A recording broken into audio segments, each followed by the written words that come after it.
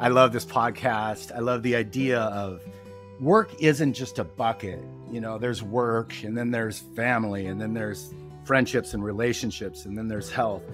What if it's all just one big bucket, you know? And I think that's how I started looking at it, realizing that, you know, my business is a vehicle for things just the same way that my relationships are part of my network, and that's a vehicle. And and so when you start looking at it kind of overall, and so I've never, at least in the last probably 5 years, you know, I haven't really looked at it like work. It's like, this is what I do. This is the Beats Working Show. We're on a mission to redeem work, the word, the place, and the way. I'm your host, Mark Wright. Join us because getting paid to practice beats working to get paid. Welcome to Beats Working. On the show this week, go ahead and jump. Just like the old Van Halen song, Jeff Hill has always been one of the first to leap at life's opportunities. Jeff is an entrepreneur and founding partner for 1-800-GOT-JUNK in Western Washington State. Maybe you've seen the ads on TV that say, just point and junk disappears. Jeff's story is closely tied to his constant focus on solving pain points in the world around him. In college near Spokane, Jeff started a company that reunited lost airline luggage with their owners. Today, he's one of the most tenured franchisees for 1-800-GOT-JUNK and has launched a new company called the RePurpose Center. The RPC's goal is to divert as much stuff away from landfills as possible, and also to help those in need at the same time. Jeff believes that ideas don't have to be 100% baked before you launch. He says if you wait too long, you might miss out on opportunities. With decades of business experience that ranges from telecom to junk, Jeff is a big believer that work can be used to accomplish great things in every part of your life. So here's to seizing opportunities that make work so much more than a paycheck. Jeff Hill, welcome to the Beats Working podcast. I've been looking forward to our time together. Yeah, me as well. Excited to spend some time with you today, Mark. So Jeff, when people ask what you do for a living, you know, we've all seen the TV commercials for the parent company. What's your short answer, Jeff? You know, it probably depends on who's asking. Yeah, we've seen the commercials, point and it disappears. Well, my company's the company that makes it disappear. So that's probably the simplest answer. But I'm the founding partner for a company called 1-800-GOT-JUNK of Seattle, Tacoma, Bellingham, Olympia, basically the greater Western Washington area, with the exception of Seattle proper. That's a buddy of mine. And I've been doing that for about 21 years. And in the last year, we've kind of doubled down on the recycling initiatives we've been building over a couple decades, and started a company called RePurpose Center. So I'm the president of that organization. And put simply, 1-800-GOT-JUNK is responsible for the material acquisition, freeing up people's weekends and their time and their space by taking junk away. And then RePurpose Center is responsible for the diversion of that material to try to keep it, as much of it out of the landfill, and recycle it and repurpose it responsibly.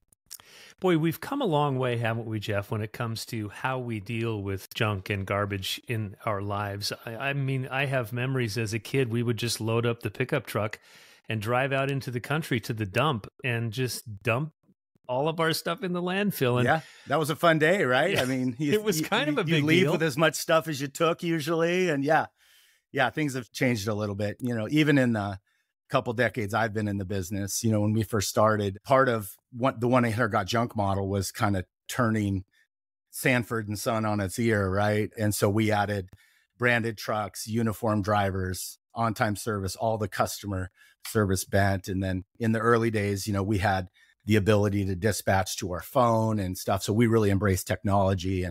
And so part of bringing that to market was kind of teaching people that there's this new way that we're handling junk. And so it was, you know, that in itself was, they didn't know, do you pay us for the junk? Do we, you know, I still get some of those questions, but not as many as I used to in those early days. Now they kind of understand the model. And so now we're able to kind of really start to refine our operations to make sure that, you know, every aspect of the process, you know, is operationalized. And fortunately for us, we've been able to scale pretty nicely over the last couple decades. And so it's a little easier to do some of the stuff when you're bigger, you know, when you're the one guy in a truck trying to find somebody to help you as navigator. It's hard to focus on diversion and go to the metal yard and then try to host a garage sale and try to do all this stuff. So in the early days, we would just pick the stuff up and then essentially do some quick recycling, maybe strip out the metal and then take it to the landfill. And now it's just way more sophisticated and, quite frankly, the most fun part of the business, because it's, as they say, one man's junk is another man's treasure. But we're really finding that there's different uses for these materials, and, you know, whether it's in the actual form that it came in or breaking it down to the smaller levels, the value increases the smaller it gets, right? And the reason that is because it takes a lot of little hands to deal with the recycling. And so it gets more and more expensive. But if we have scale, the right processes, the right community partners, we can really exploit that in a great way. So that's what we're trying to do this year.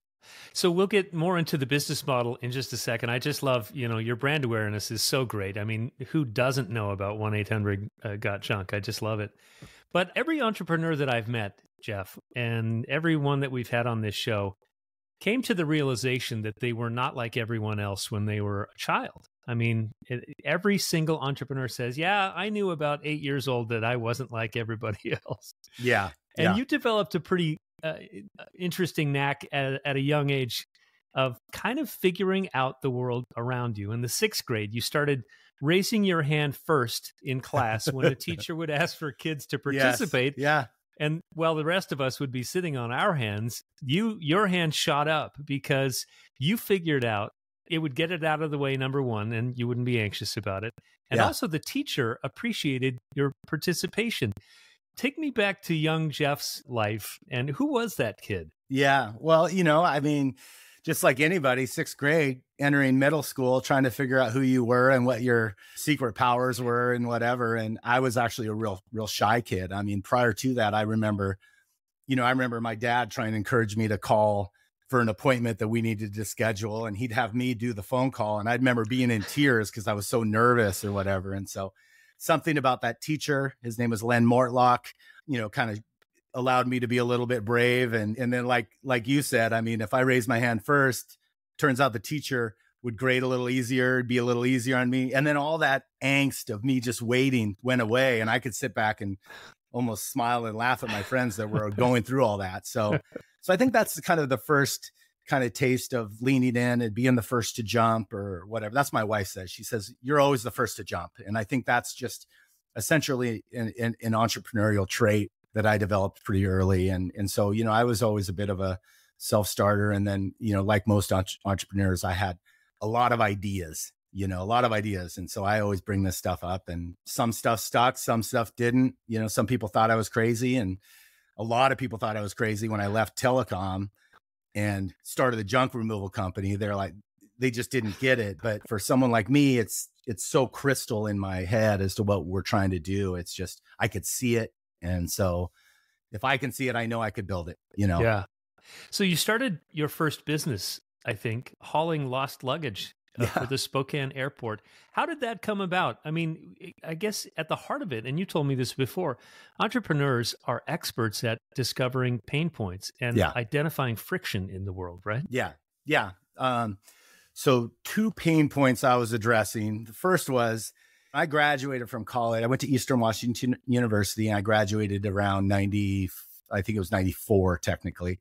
And that there was like a little small recession going on. It was pretty tough for young 20, 21-year-olds to go find jobs. And so I did like most people like me did at the time. And I went and worked selling high interest loans for a loan company and trying to figure out where I was. And that was not my bag. You know, I did well at it, but it wasn't really, it didn't energize me. And one of my coworkers at the time had a husband who was running the Spokane International Airport. And so I would hear about some of the challenges they had. And when I heard, you know, the amount of luggage that didn't make it from Seattle to Spokane in the transfer, I was like, wow, that's an interesting opportunity. And so kind of not knowing what I didn't know, I put together a proposal, a really simple one. It was super basic. I just said, I went to Alaska, Southwest, and at the time, Northwest Airlines was still in Spokane. And I went to all 3 of their, I just asked for their manager, and I passed them this document that said, hey, I gladly pick up any luggage that you need to deliver to the customer's home that got disconnected. And I put together a model, and the further I had to drive, the more I would charge. And it was kind of almost like built it kind of like a taxi service. And so yeah, we were off and running. And, I hired my old fraternity brothers to be my drivers. And when I couldn't drive, and it was a super interesting experience. Learned a lot about partnerships. I had a partner in that first endeavor, and I don't think we were completely aligned with what it would take to really scale that business. And so it was a short-lived venture, but it was probably the first real stab at it. Air Caddy Baggage Delivery Service is what I called it. That's a cool name. Yeah, it was fun. It was fun. Of course, I always like the branding. The most fun part about starting a business is all the branding stuff, right? Yeah. But this is before Waze. This is before traffic apps, right? So did you have the old Thomas guide, or how did you find people's homes? Yeah, Thomas guides and maps, and we would, I literally would make out these maps, and I'd draw circles, and there'd be regions, and I'd say, okay, downtown Spokane, I assume I'll probably have a couple of them because of the hotels. So I'll only charge $15. But if I have to go all the way up to Sandpoint or somewhere that, that's going to be $120. I can't imagine they'd want to pay that. But of course, the airlines, they're just trying to make it right by their customers because it was their mess up. And so, yeah, it was good. It was a good experience. Like I said, pretty short lived. And after a crazy holiday season, my business partner bailed. And so at that time, it seemed like a good time to make the jump. And I moved over here to Seattle. Yeah. Is that when you got into telecom, Jeff? Because you started at Western Wireless, which later became VoiceStream. Yeah, I came over and didn't know what I wanted to do. Thought I was maybe an entrepreneur, but also didn't have the corporate experience that I knew would be valuable. And in fact, I was on my third interview with Red Hook Brewery, right? And I thought that was going to be the coolest job in the world. It was entertaining out of town distributors, working for a beer company. I mean, what 22-year-old wouldn't want a job like that? And this is back when they were in the old trolley barns in Fremont. Yeah, they were right? there, and then they were just kind of getting stuff moving up in Woodinville, and and of course, microbrews and all that stuff were a big thing. And so I was interviewing with them, and multiple interviews, and ultimately I didn't end up getting the job. It went to someone else that was maybe a little more qualified, or I would argue maybe a little better looking. But but then I went to, I had been kind of checking out this operation. It was a call center operation for a company called Western Wireless. It was run by John Stanton, who's pretty famous in our area now. Yeah. And kind of looked around, and I saw these people that were kind of explaining and training and stuff. And they were the supervisors, obviously. And I hadn't really seen that environment. And I said, how long does it take to become one of those? And they told me 6 months. And so I was like, I'll take it.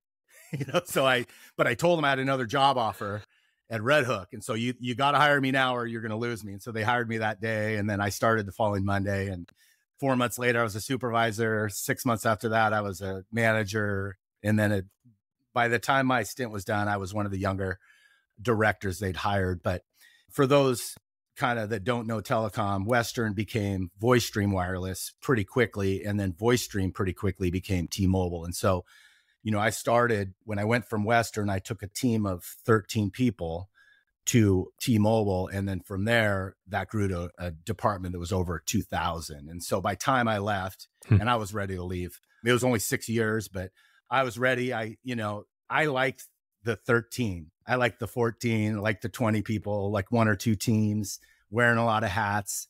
And then by the time it was 2000, it was a lot of the minutia that you hear about with big companies or whatever. And so I was ready to try something different. And I had just, unfortunately, had to do what you do in corporate America, which is lay some people off because they were going through some restructuring. And so I saw what the severance packages looked like. And I said, the next time they tried to change my job, I said, I think I'd rather go that other route. I think I'd probably be happy with the severance, and I, quietly leave. So I left on good terms, and then took my severance package and debated moving to Mexico, but that was short lived because I worked pretty hard for that money.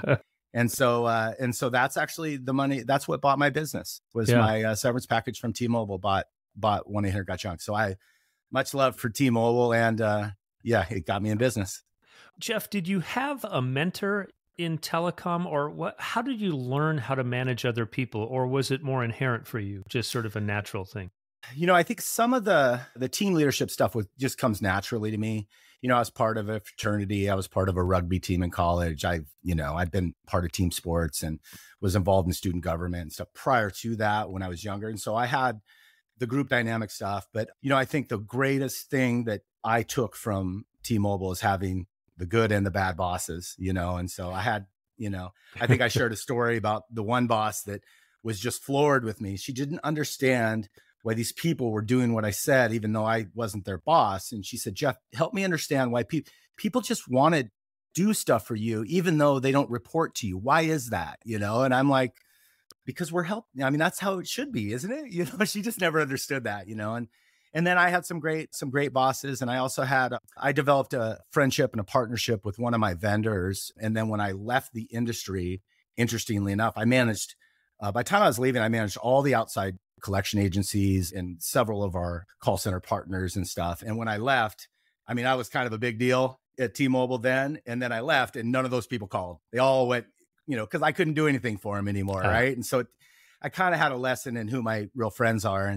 And there was one guy, his name's Rick Hunter, that really stuck with me. And he saw my vision for what I was trying to create. And he's just really supportive with me throughout the years. And so since then, that was, 25 years ago. Since then, we've developed a more formalized, I call him my mentor, and he's just been really great. In fact, my oldest son is named after him. That's how much he means to me. So, oh, wow. Yeah. But getting back to that question that manager asked, how come these people are doing all this stuff for you? Was it just that, and I've had managers like I would kill for because I knew that they cared about me and we actually had a relationship. And that was the driving force. But getting deeper to that answer, what was it about how you showed up at work that caused so many people to say, yeah, Jeff wants that done, I'll do that? I cared about them. And they knew that there was a level of sincerity there because, it wasn't just about me. It was about the goal of what we were trying to do. And then I think the other thing, and it's probably more obvious in the junk world because, I was never afraid to roll up my sleeves and dive into the dumpster. You know what I mean? And even in telecom, I'd be the crappy tasks or whatever. I'm like, I'll do it. If I'm going to ask somebody to do it, I need to be willing to do it myself. And I think people always appreciated that, so that's been one of my kind of secrets there. But mostly it's just relationships. I've always believed, take care of those that take care of you, and that's been a big part of our culture with my current company and even T-Mobile. They've built a really great culture, and it gets tested at times with the economy and stuff like that. But that built and worked for some really amazing people and amazing teams. And watching other people succeed has been, I take great pride in it, helping promote people out of my team. I had an opportunity to do that. In fact, one of my best friends I brought in the early days of T-Mobile has been retired for like 4 years. And I'm like, part of me is kicking myself. I'm like, wait a second, maybe I should have taken that job. But, he was just super bright and super capable. And I recognized that early on because I knew him. But then when we brought him in and just watched him blossom, it was amazing. He became part of essentially the think tank. And then he was able to exit at a 47-year-old age. And it was just like, wow, so cool. And I take great pride in that and obviously get a free beer from them every time I see them, So you decide not to retire to Mexico at an early age. In 2003, you came across a company you described as a funky little junk company up in Canada that had just won an award for Call Center of the Year. So you go up north, British Columbia, right? Mm-hmm. You meet the founder, Brian Scudamore. This is the guy that we see on the ads now that's just point and the junk disappears. What was your motivation for that first foray up into Canada? Did you want to get a job with these guys, or what was your motivation? So just back up. If I back up just a little bit, I told you I had a severance package, and I was kind of really looking at what I wanted to do, and I had that epiphany that, gosh, I really liked it when it was just 14 people.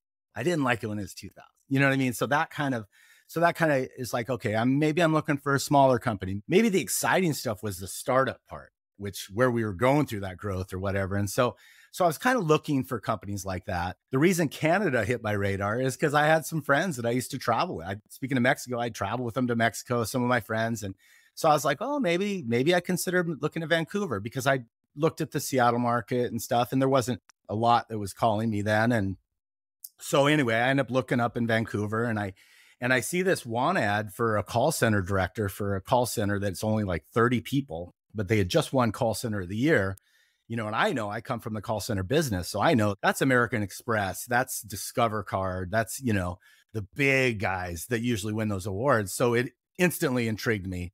And then I went out, and the way that he wrote the job description, just the words, There's been probably, I don't know, 5 times in my life where something just spoke to me in a way that I knew my life was going to be different after it. And that was one of them. I read that job description and it was like 3 a.m. I had to respond to him. So I wrote him this huge, long response, enough to get me invited to go up and interview for the job.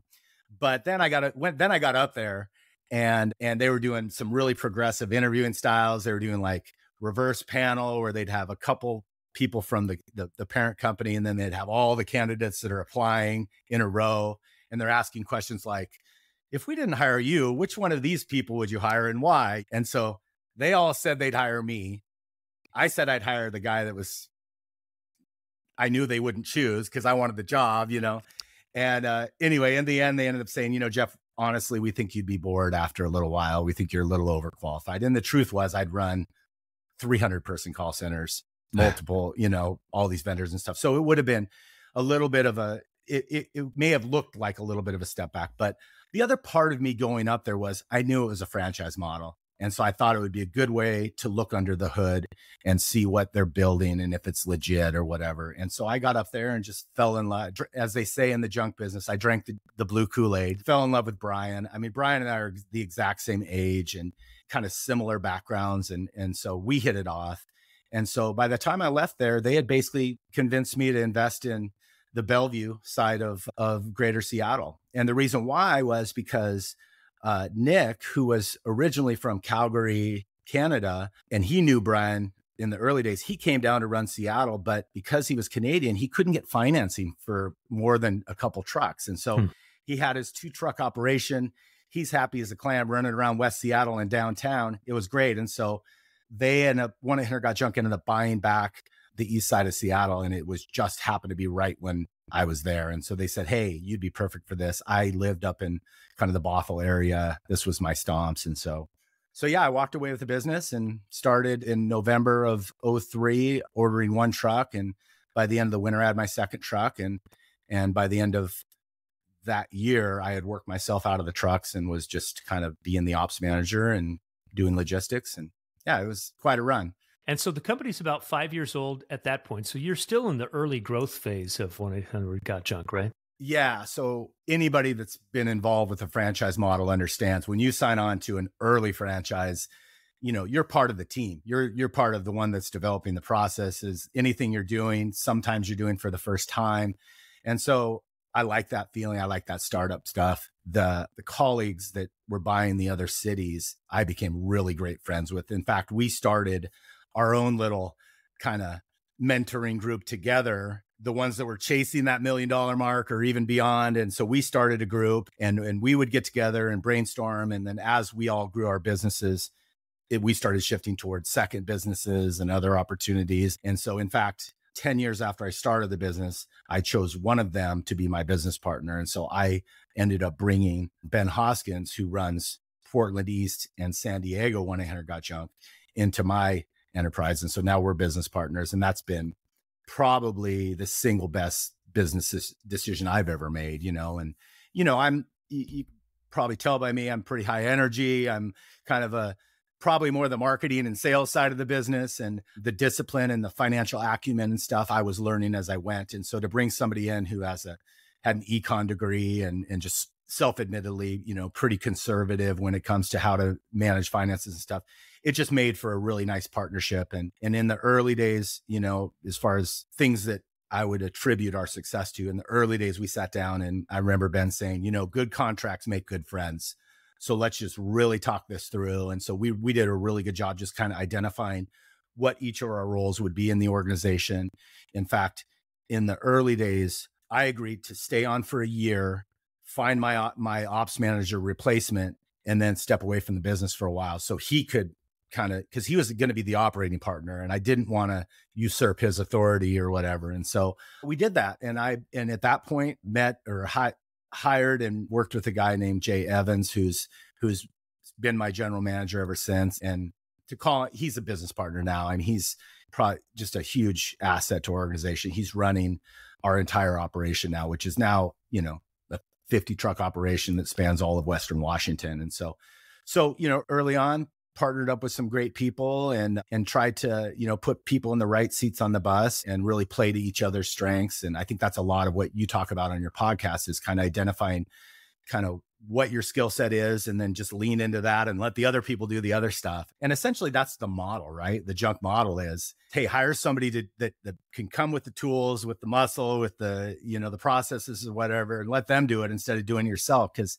anybody could rent a truck and go to the dump and do all that stuff. But, who wants to make a 1 week project when these guys can show up and in a half hour have it out of your hair? So it's kind of that model. What's funny, Jeff, is that in hindsight, so many of these startup businesses, it seems like, oh, well, that's a no-brainer. But someone had to figure that out. The rest of us are renting the truck, wasting half a day, maybe throwing our back out, finding out, where do I get rid of this? Yeah. And you guys just discovered that this is kind of a pain for people to do. Yeah. So let's build a business around that. And I'll tell you, I built a business around it, and it's a pain for us to do. So that just reaffirms that we have something here, because if we're living and breathing it, and that's our profession, and it's hard for us, I could only imagine what, someone who doesn't know what to do with this extra paint and these, these types of things. And so, it's been a part of it is educating the public to what the service was. And we've been blessed with some awesome customers, and our early customers, a lot of them became raving fans. And, unfortunately, I think we've learned that in the service industry, not everybody's about service. And so we just really, for me, I just really leaned into that. I know what it feels like to have good service.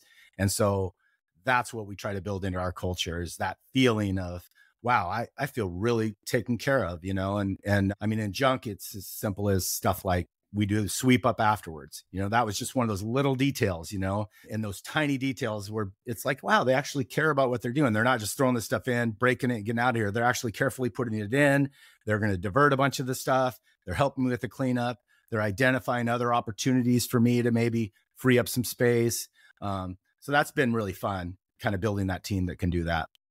And I'm guessing when you treat customers that way, they'll tell their friends and family and neighbors what a great experience that is. I think the most frustrating thing for me when I deal with businesses as a customer is sometimes you just feel like, am I an actual inconvenience for you right now? Because I'm feeling like I'm inconveniencing you in some way. Yeah. I mean, try calling them on the phone and be on hold for 45 minutes. You don't feel valued. You know what I mean? And so for us, it was, just the little things, the call ahead, hey, we're supposed to be, we're going to be there within an hour. And so it's like, oh, okay, I know I can go to the bathroom. They're still an hour away. You're not just sitting there waiting, whatever. Right. Just those, that's again, big. I wrote a big article for my team in the early days, and they still have it up on the wall. And it was just all the little things we can do to make people's experience better. And the list goes on, right?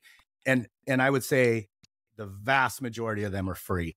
You know what I mean? And that's why I made the list. I'm like, look, we can differentiate without me throwing money, because guess what? I didn't have money. I'm a bootstrap guy. So yeah, we just kind of built it that way. And, it's super rewarding. We were I was starting to tell you earlier about a charity golf tournament we were at this Monday, and Walter Jones shows up, right? And I'm a big lifelong Seahawks fan, big right? Seahawks guy. Oh my God. He's huge. Is he still as big as he was? Oh my gosh. And I'm a big man. You know what I mean? I used to fancy myself football player and stuff. And I stand up next to him. I'm like, oh yeah, it's a good thing I chose a different career for sure. But man, what a sweet guy. He was so great. And the first thing he said is, I freaking love you guys. He goes, I use you guys all the time. Wow. And I'm like, let's go, because again, when 2, 3, 4 years into the business, people were still asking me, do we have to pay to get rid of the junk? And, brand awareness was so low. It was like, maybe by that time, maybe 15% of the population had heard of us, but now I'm pretty convinced that number's higher. And I apologize to everybody for maybe too many commercials sometimes or whatever. But, we're trying to teach people that, life can be a little simpler. Yeah. Those commercials are kind of campy. They're kind of homey, and they're kind of goofy. And it makes you remember it. I mean, that's for sure. When I go speak at the junior high, I have 3 sons, and 2 of them are in middle school. And so they invite me to career day, and, I show up wearing the junk stuff, and man, when all the middle schoolers know the tone and the point that disappears or whatever, I'm like, oh, we're doing something right. These are my future customers. This is good. This is good. So campy or not, it's working. It is. It is. So the company, it's still privately held, right? 1-800-GOT-JUNK? Yeah. Yeah, but Yeah. it's gotta be valued in like the hundreds of millions now. And how did that growth, is it, I mean, obviously Brian is, a magnetic, visionary, almost like Richard Branson type Yeah. guy, right? I mean, Yeah. is that so how did this little company just catch fire like it has? Yeah. Through the years, I can tell you things that Brian has told us personally, but the first thing that comes to mind is he says it's all about the people, and he firmly believes that, hire good people, get out of their way, and he did that not just with his headquarters employees that were running the call center and the marketing department or whatever, but with his franchise partners. So he found some really great franchise partners in the early days. It was like the Wild West because the cities weren't taken. And once we realized this model worked, it was a spending spree, right? Everybody was trying to buy up all the regions or whatever. And then he developed the model. He's like, okay, so, the Seattles and the Calgarys and the San Franciscos and New Yorks, they're all taken. So now there's these smaller regions. And so then he really pushed to try to find what he called entrepreneurs, like, maybe owner operator type owners and stuff. And so he just did a good job really finding people to help build it out. And yeah, I think they're doing 800 million a year throughout the globe. We're Australia, Canada, and United States primarily. But yeah, we've built within that organization, we've built a top 10 franchise in their system. And so, and that's privately owned with just Ben and I. So that's been we have enough autonomy. We build the business. We engage in the community the way we want to engage. And then we get a little help from the team up north with the kind of some of the national advertising campaigns, and as well as the call center support and stuff. So a little of the stuff that would distract us, they help take care of. And it really just allows us to just be the operators we want to be. When we call that 1-800-GOT-JUNK number, does that go to a central call center? Yeah. Yeah. So I think there's a couple of them now, but yeah, it goes to our call centers. There are employees. They have our system. They have our schedule. They have everything up there. So they've really worked on streamlining that and just really deliver, kind of that early stuff we were talking about, the waiting on hold and stuff. We're really focused on not having any of that stuff getting in your way. And we understand, like, in those early days, you started seeing those junk trucks around. Well, it wasn't long until you started seeing other pretty junk trucks with guys in uniforms and people catch on pretty quick. And so, and the other thing is, I don't think we were ever super threatened by that. In fact, it was like, okay, cool. That's going to make our job easier to explain what the service is because they do a similar service. Now my job is just to do it better, or to have a better, to be able to do it faster and follow through a little better. So it's been a kind of a crazy ride. And now it's just super fun because we're just discovering all the opportunities within the organization that maybe we couldn't do because of scale before. So I'm just tremendously jazzed about all the recycling stuff we're doing. And it's allowed me to kind of live, me and my wife and my family live our values with regard to, working with charitable organizations, being engaged in the community. In the last week, we've sponsored a robotics camp, sponsored a golf tournament for kids in our community that are trying to get their lives back on track. We've donated to Sophia Way, for women in transition. All these things are awesome, and they're doing us a favor because it's keeping me from putting stuff in the landfill, but it's, so the stuff that we can make money off of can fuel our nonprofit stuff. And it's just super fun. And it's given me a kind of a re-energized in the business. I was kind of, to be totally honest, was starting to kind of get a little antsy, was starting to look at other things or whatever. And then this kind of reared its head, and we listened to our customers, and our customers now, before the messaging was weird with the recycling, they're like, we just paid a lot of money to get rid of it. So we want to make sure we get our money's worth. And now they're like, we're willing to pay a lot of money if we know you're doing right by it. And we know, and you could show us where this junk's going and how we're doing it. And so that's kind of what this year's been about, is just really kind of reestablishing what it is we're doing here and our messaging. Yeah, that sounds like it feels much better than just, paying and then it goes to a landfill. Yeah. So January, you step in as president of the RePurpose Center. Is this a separate division, separate company, or what was the reasoning, Jeff, behind creating the RePurpose Center? Well, a couple things. One is, we saw an opportunity, right? So stepping over to the junk side of the business, my partner and I had kind of 5 distinct regions within our organization, right? I mean, so we run a small little transfer station out of Woodinville and one in Tacoma, and we're down in Vancouver and Olympia. And then we have a couple satellite ones, Gig Harbor and even up in Arlington. And so we were doing those independently, and our managers would have relationships with their community.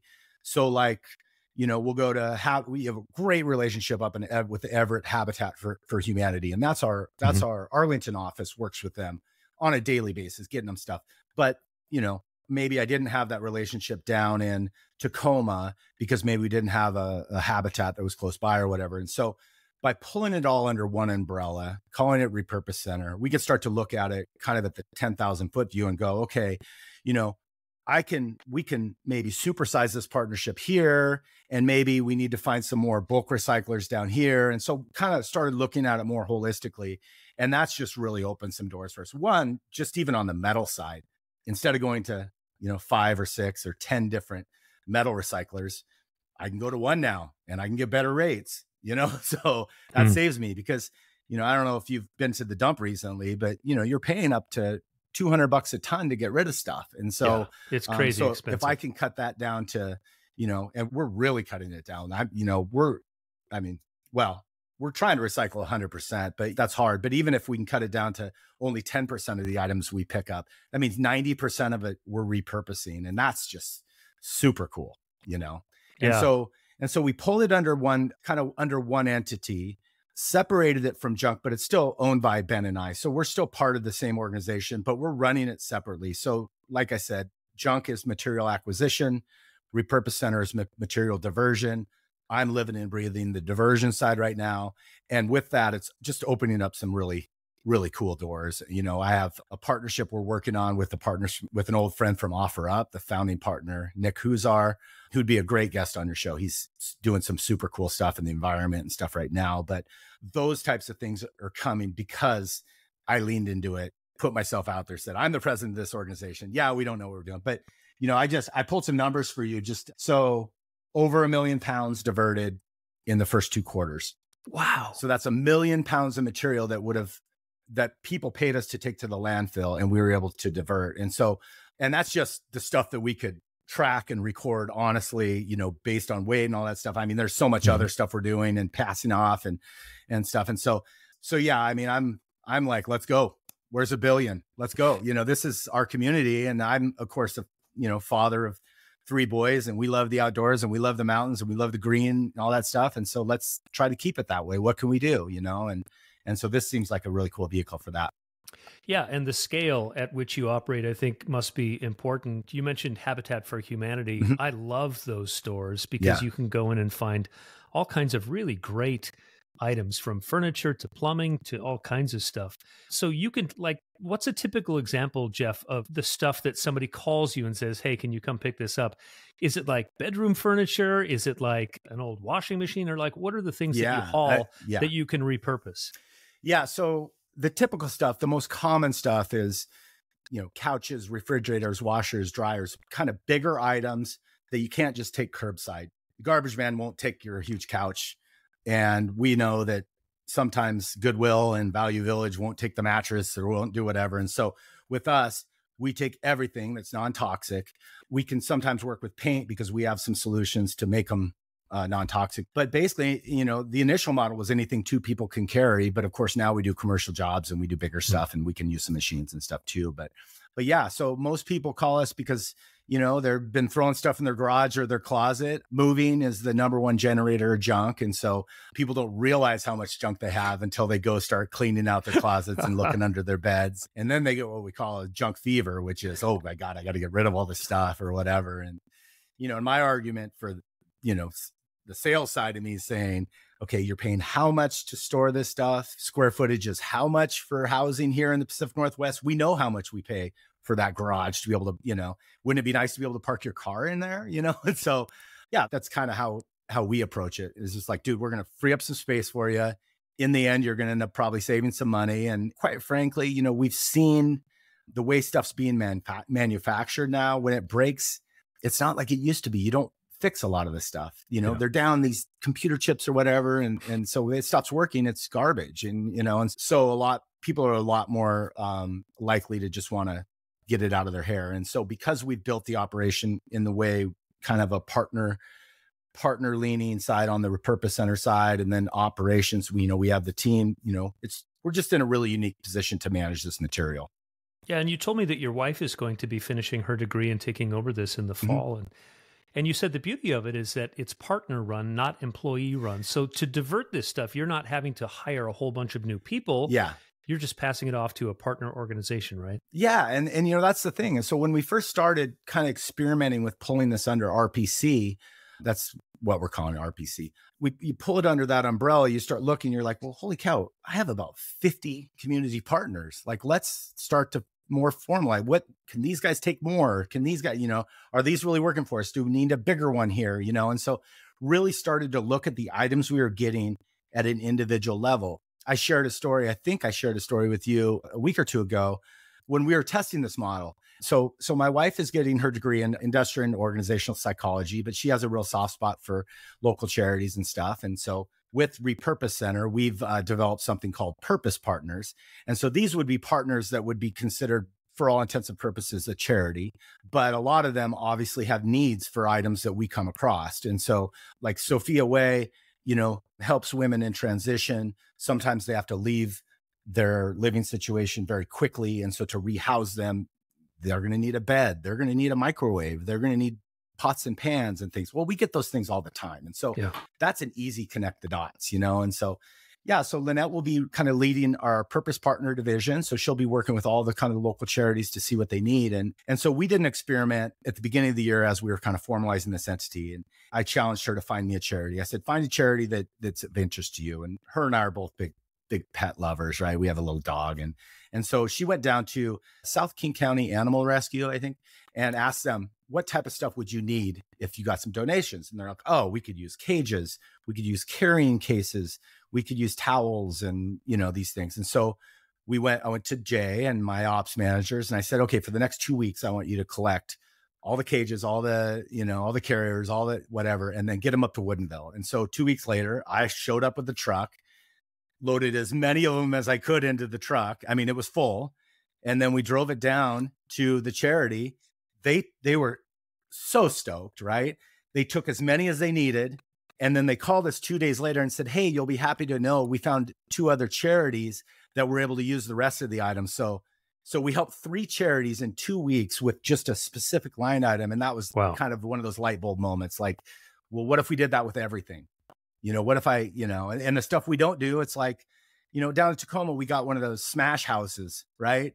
So if it's true junk, and well, give them the stuff to break. I mean, no reason for them to break good stuff, and so they break it and then we clean it up, recycle it again, so yeah, it's super fun. We do some resale, or we're experimenting with resale. We do some garage sales, stuff like that. We do just a ton of direct recycling, like, cardboard, metal, stuff like that. And then my favorite part would be the Purpose Partners, which would be, directly impacting these people and doing stuff.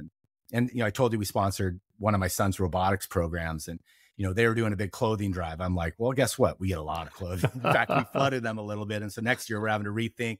Probably cut out the middleman. We'll just do it directly with them. But it's so cool to be able to do that and to go say, hey, they're trying to raise, 100 bags of clothing. I'm like, well, here's 50. You guys we'll start you off. You know what I mean? It's like, that's just so personally fulfilling, Well, at the volume that you guys operate, I mean, I think it's hard for just the average person like me to understand the massive volume that you guys deal in. So in a few days, you could get a lot of stuff put together. Yeah. And the thing is, and one of the challenges with running a recycling company is a lot of these smaller charities or these smaller partners, great, we give you the truckload of stuff. They're like, cool, I can't take anymore. I don't have anywhere to store it.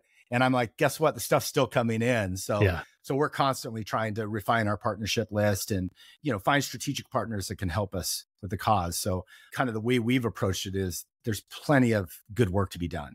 You know what I mean? And so we can find people. And, I'm always super excited when I find some person relatively young in their career that's super into the diversion stuff or the green stuff. It's like, well, let's figure it out. What can we do? And so we'll try a lot of different things.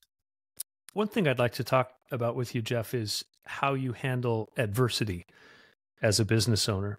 You told me that 2010 was one of the most challenging times for you. What was going on then? What were the biggest challenges? And I mean, your mindset, you strike me as not a guy that just throws up his hands and says, oh, well, but you just kind of dig in and say, well, let's solve this. But I'd love for you to share some strategies that you've come up with to deal with those really hard times. Yeah.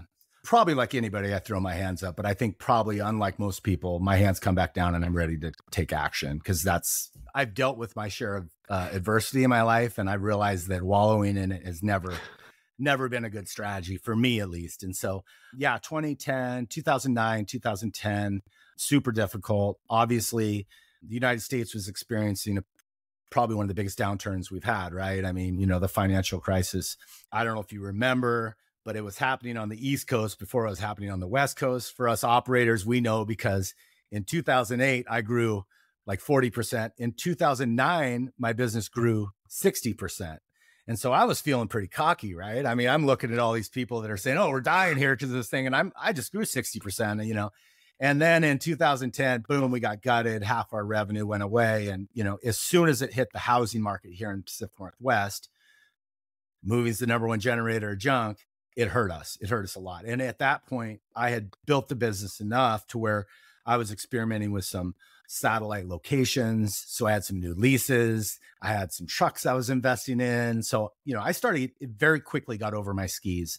We had just acquired Tacoma from a buddy of mine that was running it, and it got to be too complicated for him. And so I was like, I want to buy that. Even though it's a downturn, I want to buy it. And so that was happening.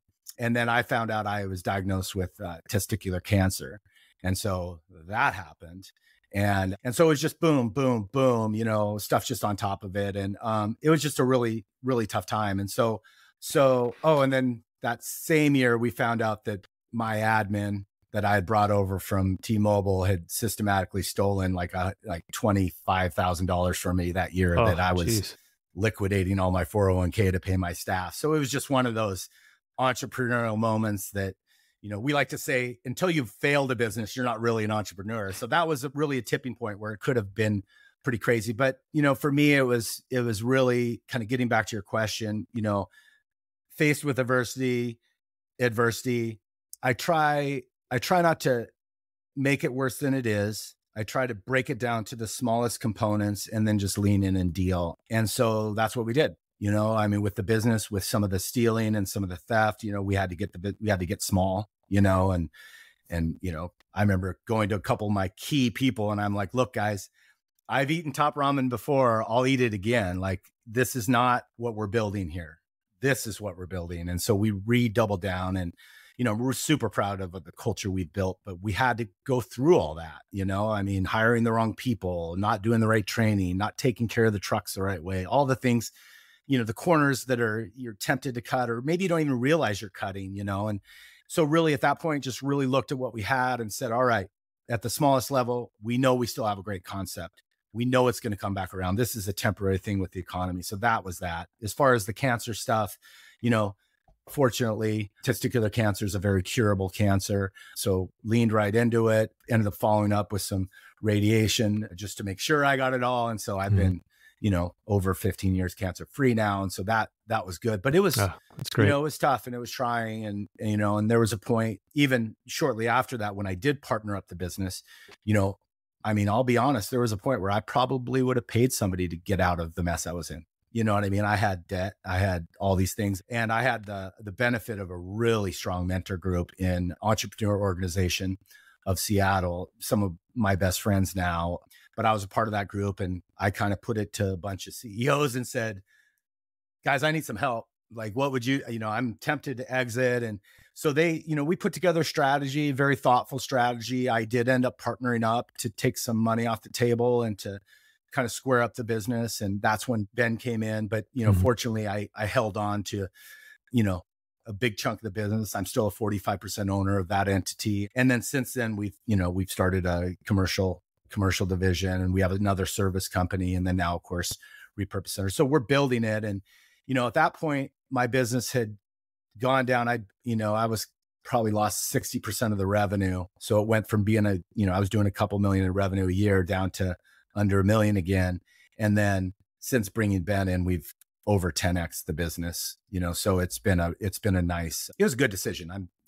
I'm working, and I work myself out of a job. So part of me bringing Ben in to run operations was to allow me to go back to get a day job for a while, because, when you're business for self, health insurance is a thing. And before Obamacare, you couldn't get health insurance. So I was being self-insured and all this stuff. And so I went back to work for T-Mobile for a stint. Again, thank you, T-Mobile. They were great to me to bring me back in. And so I did another run with them while I was kind of moonlighting with this business. So that helped me get through it. But I knew that the pain I was experiencing was temporary. I knew that we could get through it. And so just dug deep and again, surrounded myself with amazing people. My wife, I fell in love with her before we got married, but I really fell in love with her when she stuck with me through that nonsense. So Jeff, at the darkest point of that period, I mean, were you hopeful that times would change? Did you know that it wasn't a permanent situation?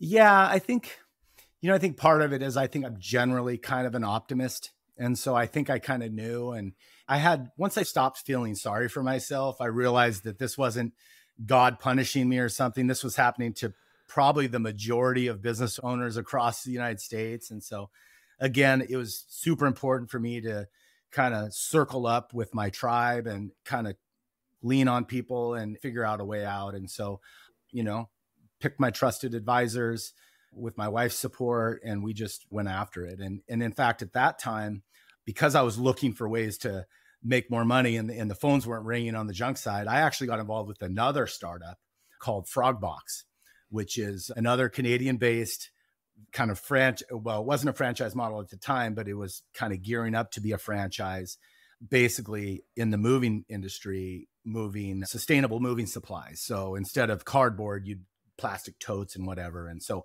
my business partner at the time was on a show called Dragon's Den, which is like Shark Tank in the United States.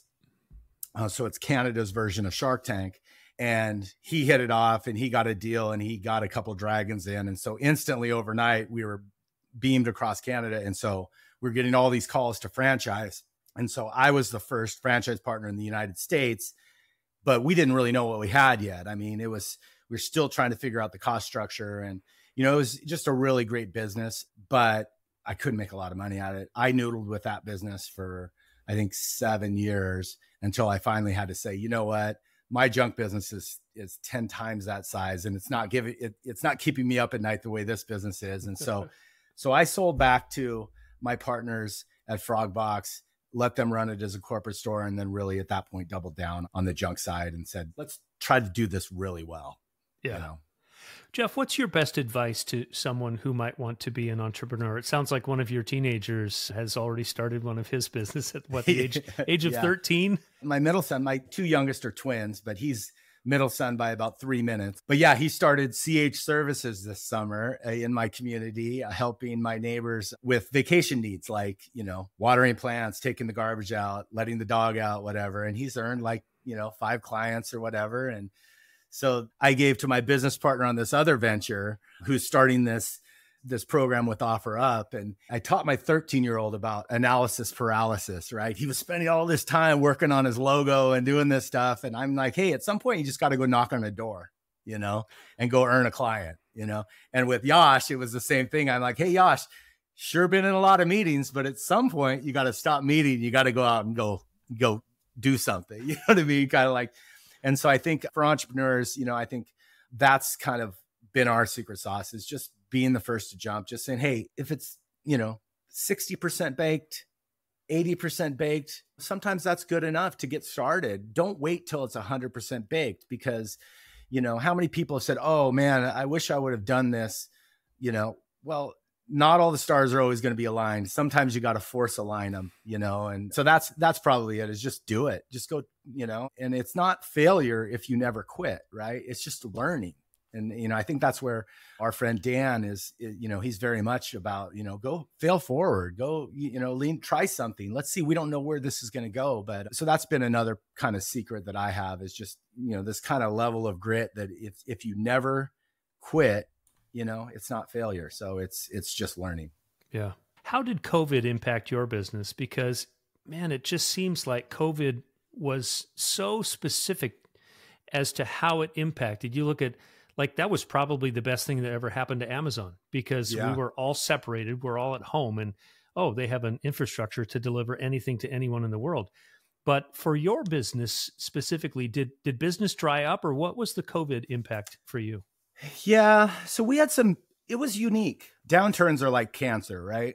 We talk about cancer. I didn't like talking about my cancer because there's way more extreme cancers. And I know there's business owners that had it way worse than we had. So fortunately for us within junk, we were able to have the state consider us a necessary service.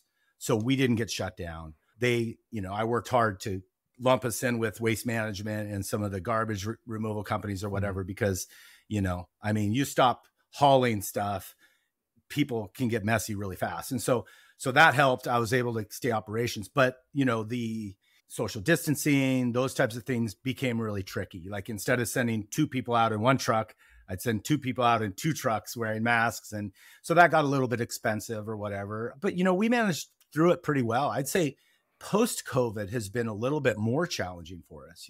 With COVID, people were discovering, holy cow, I need to have somewhere to do this meeting I need to empty out this room so I can make a home office or, those types of things. Or, hey, I'm going to start gardening again. So I need to get rid of this stuff. And so we were able to kind of exploit some of those opportunities. But post-COVID, as people started going back to work and the economy was still is a little bit tough. So we mirror housing, we mirror a few other things. And so we're just keeping moving forward and trying to do things better. And when the revenue has taken a hit, we've really focused on profitability and trying to run more efficiently. And so again, part of what came out of COVID was this double down on RePurpose Center. And that's because, really just looking at everything we're doing and how can we do it better, Yeah. You told me that during COVID, you decided to make your health a big priority in your life. How has that changed who you are and how you show up in business? Man, that's a whole nother podcast, Mark, because let me tell you, it did change my life.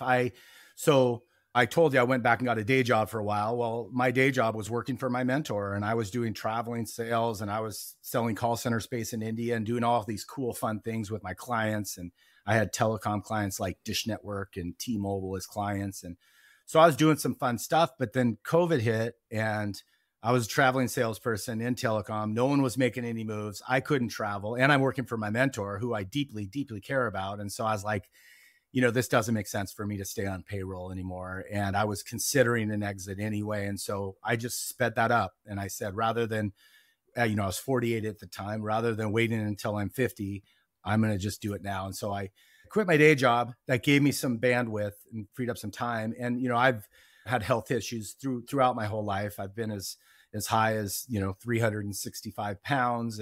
And so I really wanted to address this once and for all as I'm getting older. And, my kids are at an age where we want to do stuff together and I need to be in the kind of shape to do it. And I came to Lynette and I said, rather than go find another day job, rather than jump right back into the business day to day, which is super easy to do at any point, I said, why don't I just, for a while here, let's treat my health like it's my job. And so I'd wake up in the morning. I started doing a lot of the atomic habits type stuff, these tiny habits over time, how they build on themselves. And so I would, get up during the 5 a.m. club. Sometime during 5 o'clock, I'd get up. I did a challenge called the 75 hard to kick it off. And that's 75 days, no alcohol, drink a gallon of water a day, work out twice a day for at least 45 minutes. One of them has to be outside. So all these things. So I started these habits and I did it over 75 days and I was feeling so great that I'm like, I'm not going to stop. And so I was like, can I do it for 150 days? And then I was like, I'm going to do it for a year. And, of course I make adjustments and some stuff comes and goes. And, I still pick up a beer once in a while or whatever. So some of that fell off, but it's just really kind of the positivity and all the learning, and then going on these walks, I was doing walks and I had knee surgery. And so my knee surgeon, great guy, suggested I start rucking, which is,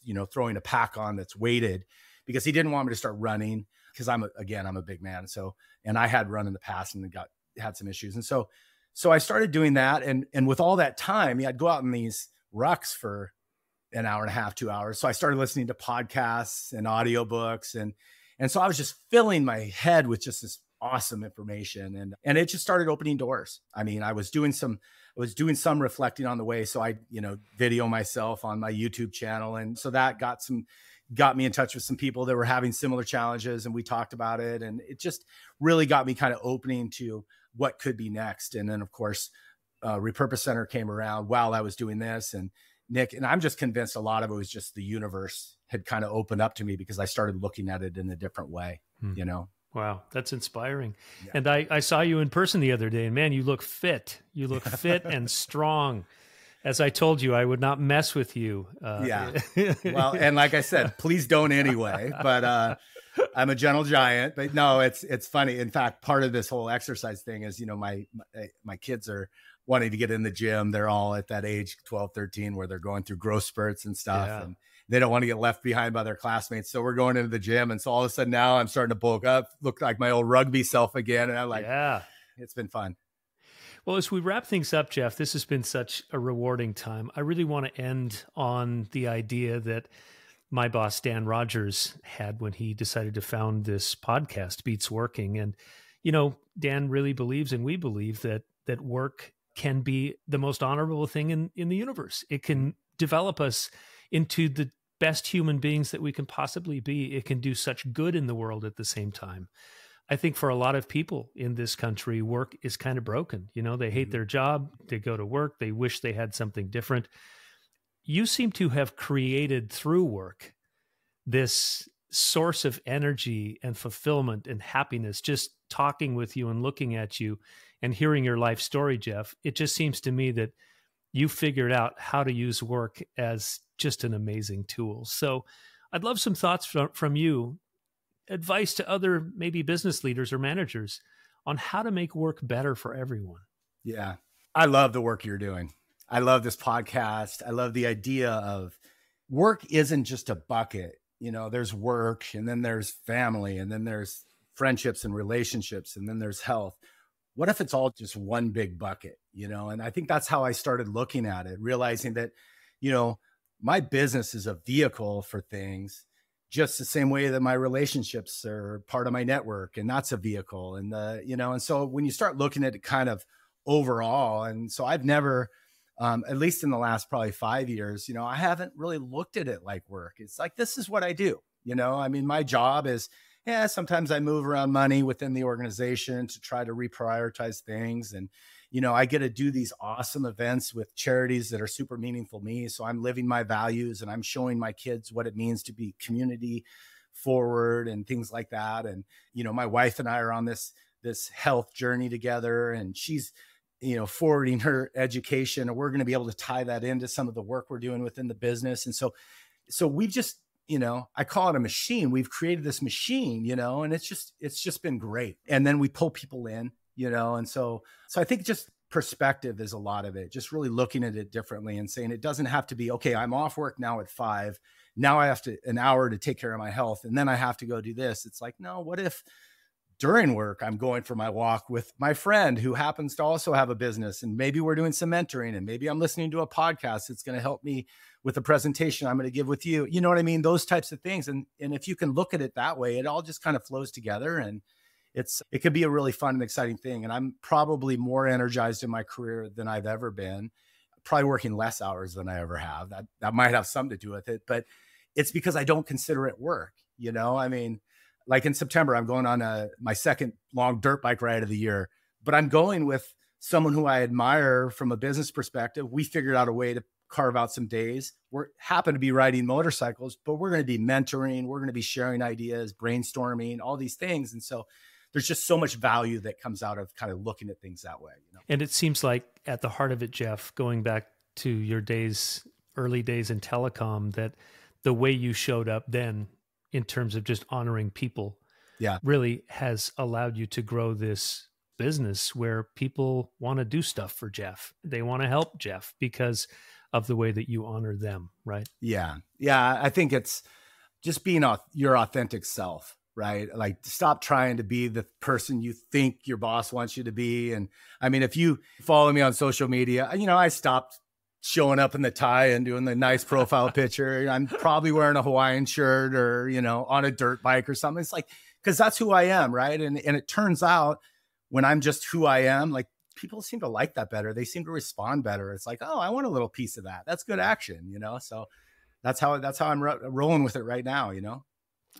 Well, Jeff Hill, this has been super rewarding, and I'm excited to see what you do next, because it seems like everything that you touch becomes something amazing, or it becomes, wait for it, a learning experience. That's right. That's right. Just another learning along the way. But yeah, this has been really great, Mark. I'm excited. I'm excited for our friendship. I think I've really enjoyed getting to know you a little bit. I think we got some stuff to talk about outside of work too, and maybe even get you out on a golf course one of these days, and you could teach me how to show up. I'm proud to say I think my team was last place at the tournament we were at in on Monday. And so I told my buddies, I'm like, look, either I'm gonna have to recruit some other guys or we're gonna have to practice because something's got to give here. I can't have Macklemore making fun of me anymore, you know? I think it was President Kennedy who said, show me someone who's good at golf and I'll show you someone neglecting some part of their life. Amen. Amen. Oh, this has been great. Jeff, this has been awesome. Keep in touch, man. Yeah, absolutely. Thanks, Mark. Okay. I'm Mark Wright. Thanks for listening to Beats Working, part of the Work P2P family. New episodes drop every Monday. If you've enjoyed the conversation, subscribe, rate, and review this podcast. Special thanks to show producer Tamar Medford. In the coming weeks, you'll hear from our Contributors Corner and Sidekick Sessions. Join us next week for another episode of Beats Working, because getting paid to practice beats working to get paid.